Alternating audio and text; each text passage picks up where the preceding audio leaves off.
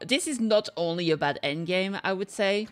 And I think that the fact that you don't have to clear the endgame does not change the point that she thinks it's less appealing, in my opinion.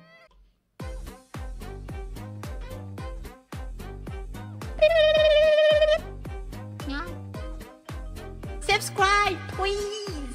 Alright, so I've been sent this. Apparently HEXJUICE has had another horrendous take. I don't know if it's true. Apparently this is an L take, so let's look into it. First of all, I know who's Legions Gaming? I don't know who Legion Gaming is, I'm so sorry. Twitch partner, YouTube partner, 2 channel. Oh, I see. Damn, that's a long tongue, holy crap. What'd that tongue do? Alright, what did Hex say? What horrendous thing did Hex say? I think that Honkai Star Rail is going to suffer because it doesn't appeal well to new players. How do you get new players into a turn-based game with an extreme emphasis on meta play when there are more gameplay-focused games releasing like Wuwa, ZZZ, and Zero Promilia? Okay.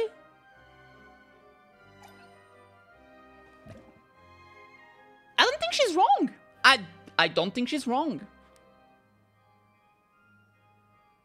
Yeah, I don't think she's wrong. The thing with Star Rail and what we've been seeing, there's been a trend with Star Rail gameplay where every time there's a new character, obviously the endgame content is geared toward them, right? And it has been the case for Genshin and other gacha game. It's always that way because they want you to spend for the new character, which is gonna get a massive advantage for, you know, the pure fiction of the moment, the MOC of the moment, the apocalyptic shadow of the moment. And because it's a turn-based game, it means there is less emphasis on player skill. Because it's turn-based, it is way more a stat check than it is a, skill expression, right? When you play Wuthering Waves, or even Genshin, even if the game is not that hard, there's way more space for skill expression. Because at the end of the day, especially in a game like Wuthering Waves, if you're insane at the game, even if your characters are worse than other characters, you will still be able to clear content because you're simply that good. When you play a turn-based game, if you don't have the right stats, you can't really win, because there is so many ways that you can press the 2 buttons of each character in a certain order. So if you don't have the right stats, or if you don't have the right characters that will make said combat easier, then you will feel like you just don't have what it takes to clear the content. Is that necessarily bad? No, I don't think so. I don't think you have to be able to clear the content right away. Like, a new player doesn't have to clear the entirety of the content. A new player is not expected to do so. And that's it. That's what I think. It's not a big problem if you can't clear everything. That said, it is true that there is a big emphasis on meta play because all of the quote-unquote endgame content is geared towards certain characters. And it more and more feels like if you don't have the right characters, if you don't have the very good stats, then it's gonna be really hard for you to clear that content. And I could see some people being a bit dejected by that. Especially when it takes a lot of investment to actually build some characters. And then you build a character, and let's say you spend a lot of time building Dr. Ratio, which is HSR's favorite character, and you build that follow-up team, which is very expensive because you need a lot of characters to be built to get a proper, good Dr. Ratio team. You need a lot of 5-star, you need Topaz, stuff like that, and that can be pretty rough, right? And then suddenly there's an MOC where follow-up attack is incredibly bad, and you need a lot of, like, break effects, or like dot damage, and you just don't have it. Then what do? Well, you're kind of screwed. You need to build a second team. And then what if the next MOC is geared towards super break, and you don't have any break DPS? You have your dot team, and you have your follow-up team, and you can use them, but your result is just not going to be that good. And so it feels kind of bad, because it feels like there's no way for you to actually outplay the enemies, because, well, because of how it functions at the base intrinsically. You just need to have the right characters, you need to be able to hit the enemy's weaknesses, and you need to have the good stats, the end. So I don't think this is a horrible take. And keep in mind, just because the game doesn't necessarily appeal directly to new players, doesn't mean it's a bad game. But I think it's possible it's going to suffer. It's possible. I think so. The game, I think, is a bit less casual. Casual is a big word. Okay, I think the game is fine for casual players. But I think if you want to clear the content, you need way more investment than other games, especially Genshin, Wuthering Wave to some extent. Wuthering Wave, I feel like needs some amount of investment, whether it's you know, farming or time. But like if you put the time to learn the game and like get very good with some characters, you can clear the content, and that's it. There's no problem with that. What did she says? Muting this thread because it's giving me scarlet brain rot. Thank you. What's scarlet brain rot? I don't know. Thank you to actually give insight into the question I asked. What I learned, oh, you exceed at getting new players via word of mouth and stellar marketing. The story will appeal to some, and the unobtrusive nature of a mobile turn-based game will appeal to others. Do I think this is necessarily enough to keep the game's current level of success long-term? Maybe specifically because it's Hoyo and they are very good at keeping people around their games. I think it's less appealing to gamers outside of gacha mobile games, and the other gacha that come out that appeal better to gamers in general might take up more market share. For the rest of you, as always, Twitter, the only place where well-articulated sentences still get misinterpreted. You can say, I like pancakes, and somebody will say, so you hate waffles. No, bitch, that's a whole new sentence. What the fuck is you talking about? True. So I entirely agree with her, actually. It's maybe not as bad as she think. It might be a little bit of, like, negativity, as in, like, maybe a bit of pessimism. But I do agree that turn-based, for the longest time, and even to this day, a lot of people don't want to play some JRPGs because they're turn-based. They just don't like turn-based. So the fact that, like, turn-based, that the game is turn-based, is already, by default, gonna turn off some people. That's just how it is. And also, because it's a turn-based gacha game, and so they always want to monetize their new characters, they're gonna have a big advantage, and you are gonna be at a big disadvantage if you don't get them. So yeah, I do agree that it might not be the best way moving forward, especially if you're trying to get non-endemic players into your community, into your player base. Meanwhile, a game like Genshin, a game like Wuthering Waves, a game like Azure Promelia are gonna appeal to a wider audience, because even if people don't want to do the hard content, there is already a lot of things to do through exploration. I mean, there is not that much things to do in Star Rail apart from combat.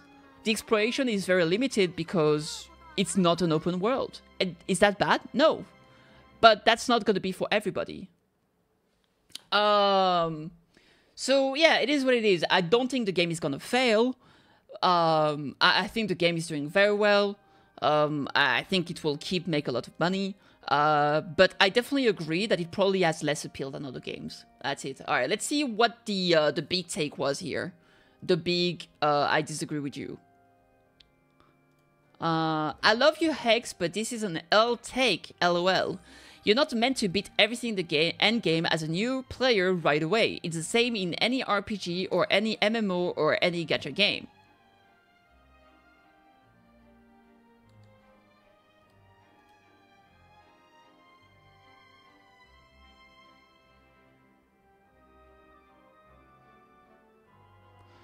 I mean, I kind of agree, but like, I guess he took the idea that like, because there's an emphasis on meta play, this is only about the, yeah, I mean, yeah, sure, but also I think she's talked about a lot of things. This is not only about endgame, I would say. And I think that the fact that you don't have to clear the endgame does not change the point that she thinks it's less appealing, in my opinion. Anyone who says the game doesn't appeal well to a new player is not building other units. You don't need every meta unit to clear content. A lot of content can be done with a single 5-star DPS and a bunch of 4-star support. I literally just autoed MC 11 and 12 while one of my teams having Acheron and all the other units were 4-star, Pela, Gallagher and Tingyun.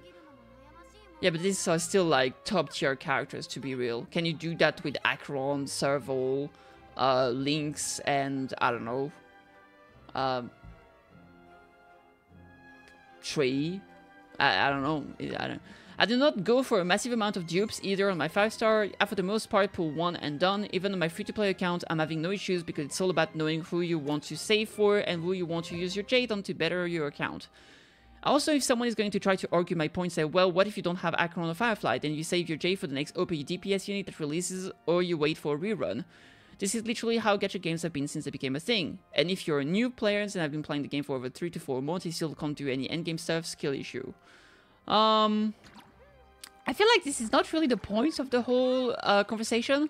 I feel like this is a bit like, oh, well, I'm good at the game and I build like good 4 stars. Like, X didn't say that like only 5-star are good at the game.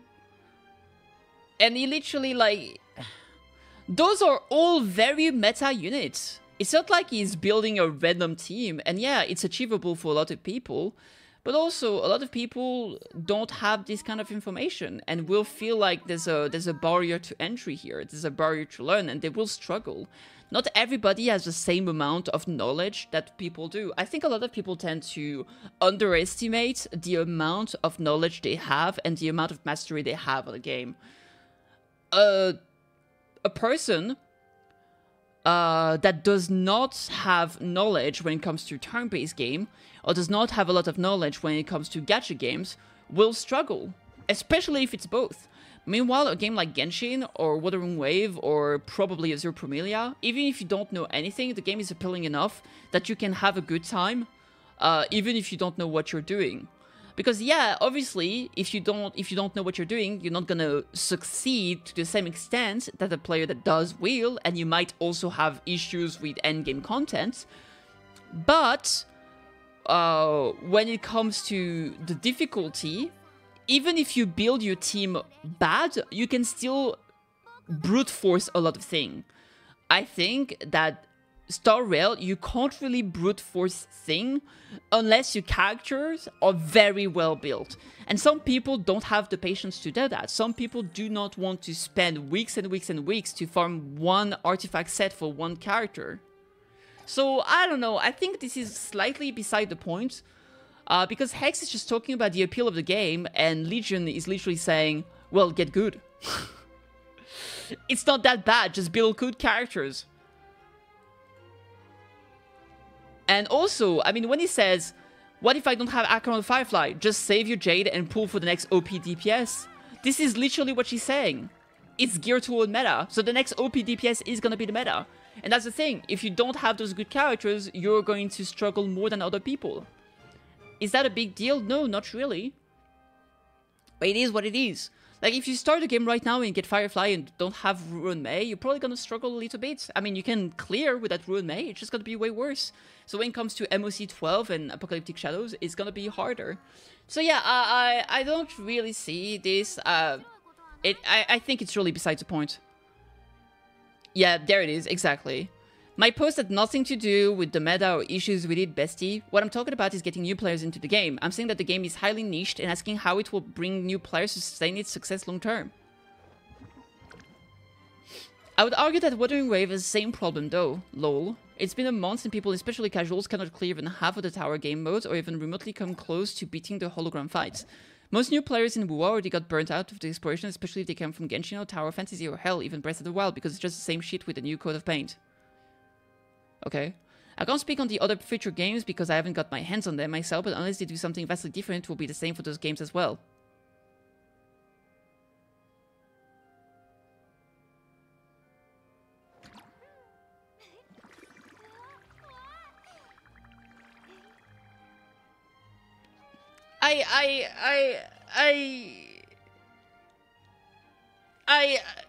Okay, let's just like, okay. I think this is a situation where literally she is talking about the appeal of the game. That is HSR.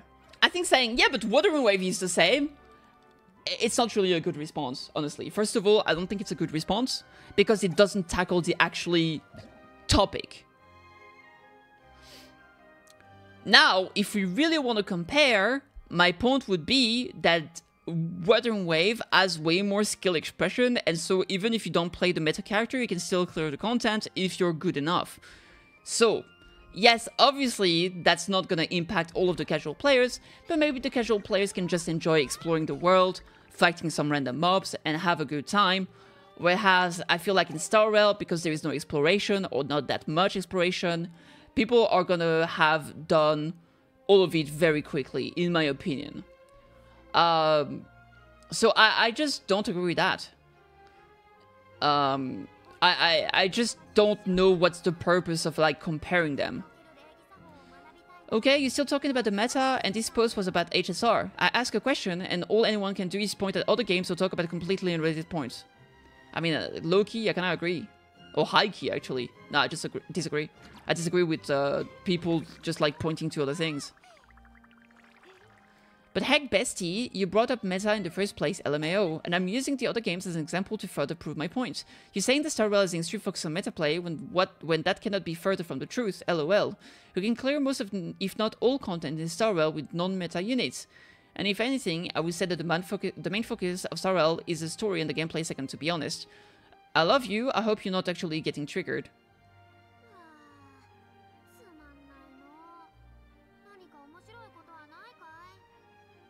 Yeah, again, what I said is literally the broad appeal or the potential non-endemic appeal of HSR, because it is turn-based and because you need certain units to clear the content, is gonna be rougher than other games. Like, even if we don't talk about endgame stuff, I've had a lot of people come to me and tell me, I can't beat the bug. I can't beat the space station bug. I can't beat the bug that Ruin May made. I can't beat Aventurine. Is this endgame? No, this is story. And some people can't do it. And they were like, I can't do it. I don't have a way to break them. I had to tell them, well, maybe you can build Misha. It's going to take a long time, but maybe. So I don't think it's just about the endgame, just in general. I think it's more niche, the end. It feels like a weird conversation. They're not talking about the same thing. My point in mentioning meta is that it further niches HSR. Agreed. And your point is what? New players shouldn't be able to finish all the endgame content. I agree, and didn't say anything related to that. Yeah, it's like it kind of feels like an excuse, you know? It's like, instead of tackling the main problem that she might be bringing up, they're saying, yeah, but you shouldn't be able to do it. So, you know, who cares? But yeah, that's not how it functions. It doesn't... Just because you're not supposed to do it doesn't mean that the game is suddenly appealing to a broader audience. I said I have concerns that HSR might fail to continue to bring in new players, and you said, well, new players shouldn't expect to finish all the content. Yeah. You said they won't attract new players because it's meta-focused and turn-based, which was his point about endgame. Yeah, I think maybe the meta-focused...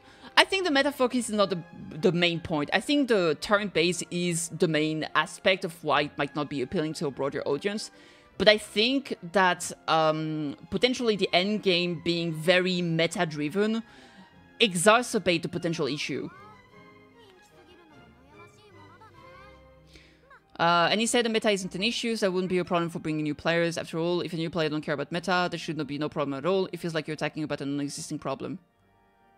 Yeah, I just, goalpost moving. Yeah, I don't think so. I don't think she's really moving the goalpost that much. Like, her main point has not been tackled whatsoever.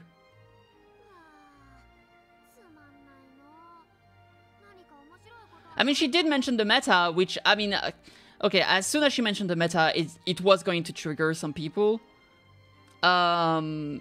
But maybe the meta part was not the best way to go about it, but I do agree.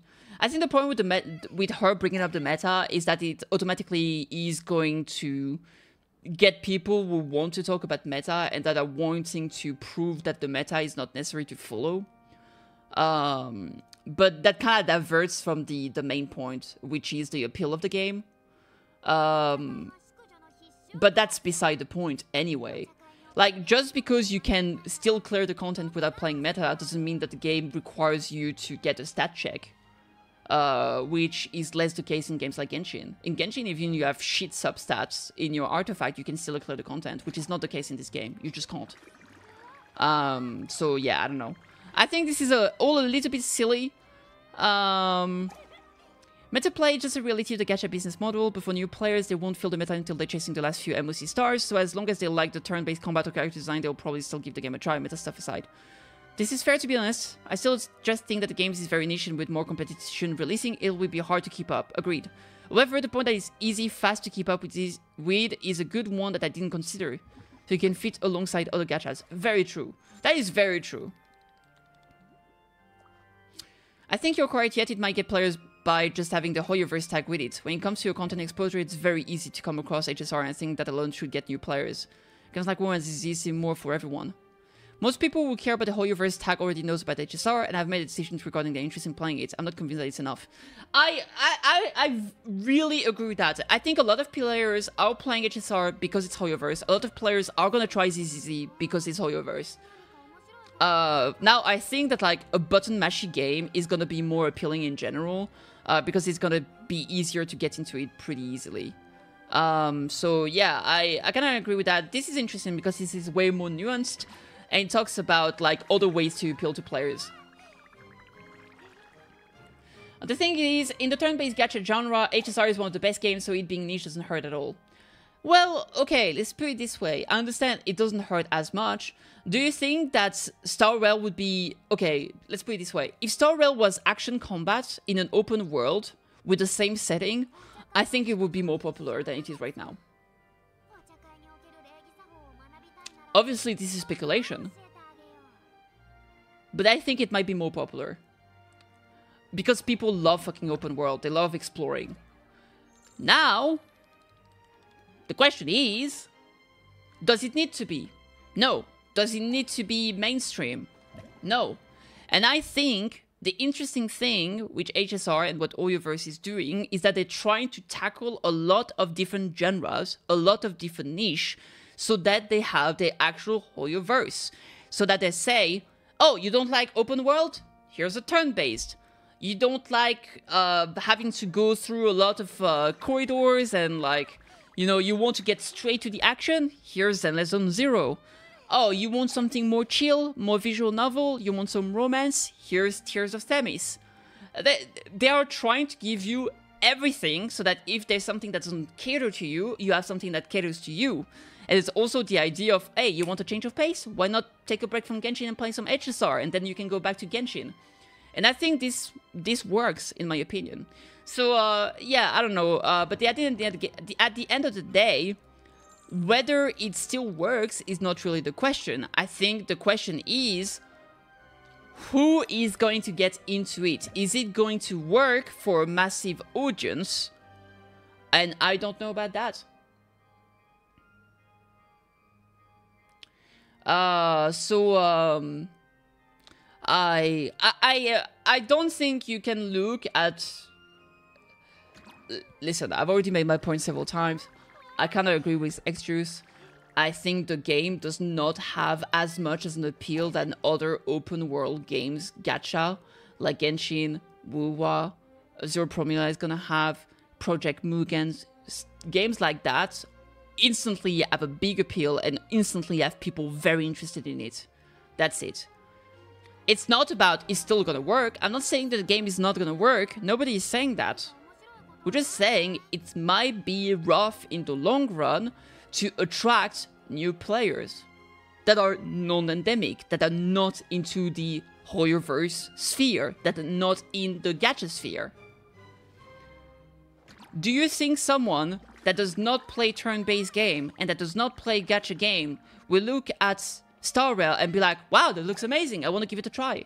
I think a lot of people would see it and be like, nah. Meanwhile, people who don't play gacha games might look at Genshin Impact or Zero Promila and be like, wow, that looks amazing. Because it looks like other games that are very mainstream, like Breath of the Wild. That's my point. You can agree to disagree, that's all fine, honestly. Let me know what you think in the comments. Let me know if I'm an absolute fucking stupid person. And yeah, I'll see you on the next one. Cheers!